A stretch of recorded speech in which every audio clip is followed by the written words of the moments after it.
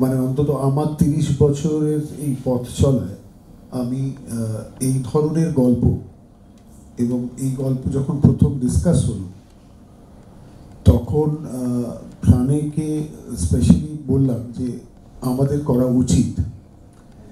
নীলাঞ্জনা পুরকায়স্থ, পুরো নাম ওনার, তারই গল্প, এবং আজকের দিনে উনি নিজেই এস্টাবলিশ প্রডিউসার হিন্দির জগতে। এবং একটা সময় এখানে সানন্দা টিভি আমার মনে হয় প্রোগ্রামিং হেড ছিলেন। এছাড়া যখন আমরা চ্যানেলের সাথেও আলোচনা করি, একটা বিশাল ভূমিকা আমাদের রিয়া সেনগুপ্ত আজকের দিনে প্রোগ্রামিং হেড আছেন, এবং তার সাথে তার কমপ্লিট টিম আইভি আছে। এবং সব থেকে প্রথম নাম যেটা মাথায় এলো সেটা সুমনের কথাই মনে এলো, কারণ যেই লেভেল, যে ম্যাগনিটিউডের কথা আমরা বলছি বা যে ম্যাগনাম ওপাসের কথা আমরা বলছি, সত্যি এটা তাই। It's a very experimental project. আমার মনে হয় যেই ধরনের গল্পগুলো আমরা আজকের দিনে দেখছি তার থেকে একদম সম্পূর্ণ আলাদা। এবং কোনো কটু শব্দ আমি এখানে বলতে চাইছি না, বাট গোরি যদি বলতে হয় ইন ইংলিশ, তাহলে মানে it's a very different subject. যারা দেখবেন আগামী তারা বুঝতে পারবে। এত বছরের অভিজ্ঞতায় এতগুলো ছবি, এতগুলো সিরিয়াল, এতগুলো টেলিফিল্ম করার পরেও আমি বলছি, আমি এই ধরনের চরিত্র আগে করিনি, আমি এই ধরনের গল্পেও আগে কাজ করিনি। আমি মানে এরকম একটা ব্ল্যাক ম্যাজিকের একটা উপস্থিতি থাকবে, অথচ একটা সোশ্যাল ড্রামা, সোশিও ম্যাথোলজি যেটা সুমন বলছিল, এইরকম এক্সপেরিমেন্ট আমাদের এখানে হয়েছে কিনা আমি বলে উঠতে পারবো না। আমি অন্তত তাতে পার্টিসিপেট করিনি। আমি একটু বলি প্রথমেই যে সুরিন্দরের সাথে আমার এর আগে একটা খুব আমার সব থেকে আমার ক্যারিয়ারের একটা অন্যতম জনপ্রিয় কাজ সাত ভাই চম্পা। তো তারপরে আবারও আমি কাজ করছি শ্যামায়, এবং এই শ্যামার চরিত্রটা আমার নামটা হচ্ছে মেনকা। তো একটু বলি, সেটা হচ্ছে যে চরিত্রটা নিয়ে যখন আমাকে প্রথমেই ভারতদা বলেছিল, তখনই আমার মনে হয়েছিল যে চরিত্রটা খুব ইন্টারেস্টিং, খুব অন্যরকম।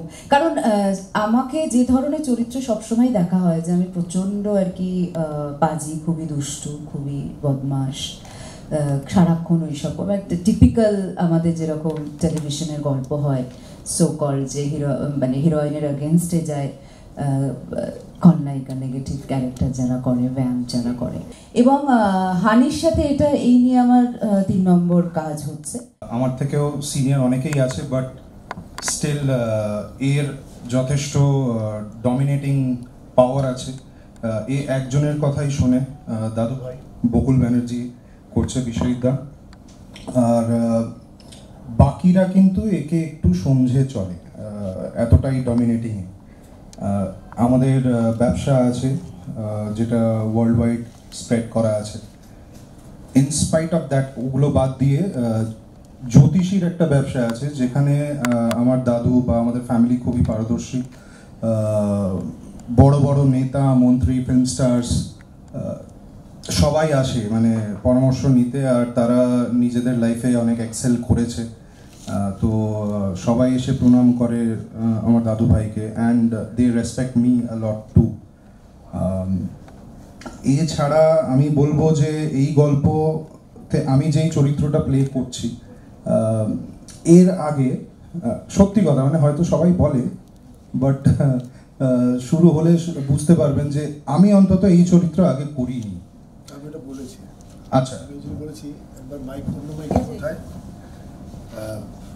যেটা বলেছি আমি তোর আসার আগে, that the most amazing part is that you're not only television star, you're the television original actor. কারণ যেই জায়গায় ক্যারিয়ারে তুমি দাঁড়িয়ে আছো, সেখান থেকে দাঁড়িয়ে জয় ব্যানার্জির ক্যারেক্টার অ্যাকসেপ্ট করার মধ্যে একটা বিশাল বড় সাহস লাগে। সেটা আমি তোমার আসার আগেই বলছিলাম যে ভীষণই সাহসের জায়গা। কারণ যে জয় ব্যানার্জিকে দর্শক দেখবে, আমি বলছি রীতিমতো ভয় পেয়ে যাবে। এবং যেভাবে সুমন এবং হানির, এটা আমাদের পাওনা বলবো, ওদের আন্ডারস্ট্যান্ডিং এত সুন্দর, ওরা ডেফিনেটলি আগে কাজ করেছে আর ওইটাকে এক্সেল করছে সুমন। এবং এত সিরিয়াস অ্যাক্টার আমি আমার এই 30 বছর মানে ওর বয়সী অ্যাক্টার যে এতটা সিরিয়াস নিজের ক্যারেক্টারটাকে নিয়ে এবং অ্যাকসেপ্ট করার মধ্যে আমি বলবো হ্যাটস অফ টু হিম। সচরাচর একটা রোম্যান্টিক হিরো এই ধরনের কাজ হয়তো নিত না, হয়তো করতো না। Thank you so much, thank you so much for offering me this. টিজারে যেটা আমরা দেখেছি যে অরিত্রী, এখন আমি রয়েছি শ্যামার লুকে। টিজারে রয়েছে মানে ফার্স্ট যে লুকটা আমার দেখানো হয়েছে সেটা হচ্ছে অরিত্রী, এবং প্রোমো যেটা আমাদের সেকেন্ড প্রোমো এসেছে সেখানে অরিত্রী থেকে শ্যামা হয়ে ওঠা। এই যে গল্প বা এই যে জার্নিটা রয়েছে সেটা কিন্তু যখন আমরা এপিসোড দেখবো তখন সেটা আমরা জানতে পারবো। এখন আমি বলে দিলে তো হয়েই গেল, তো সেটা আমি বলতে পারছি না। বাট একটাই কথা আমার বলার যে এই চরিত্রটা আমি পেয়ে আমি ভীষণই খুশি। আর মানে এটা আমি ভাষায় বলে প্রকাশ করতে পারবো না, কারণ এই ধরনের চরিত্র আমি আগে কখনো করিনি। মানে অরিত্রী যেটা যে খুবই সহজ সরল, খুবই উচ্ছল প্রাণবন্ত একটি মেয়ে, নিষ্পাপ, তার মধ্যে পবিত্রতা রয়েছে, এবং এই অরিত্রী যখন শ্যামা হয়ে উঠবে সেই যে তার মধ্যে যে চেঞ্জেসগুলো আসবে, মানে সে মানে এই অরিত্রী থেকে শ্যামা হওয়ার পর সেটি কী ধরনের চরিত্র প্লে করছে এখানে, বা সে কীভাবে এগোচ্ছে তার, কারণ একদমই তার কাছে সবটাই অন্যরকম হবে। তো সেটা একদমই আলাদা অরিত্রীর থেকে, তো সেটা আমি এখন কিছু বলতে পারবো না। তো সেটা একটা আমার চরিত্রের দিক থেকে দেখতে গেলে আমি জাস্ট এইটুকুই বলতে পারছি।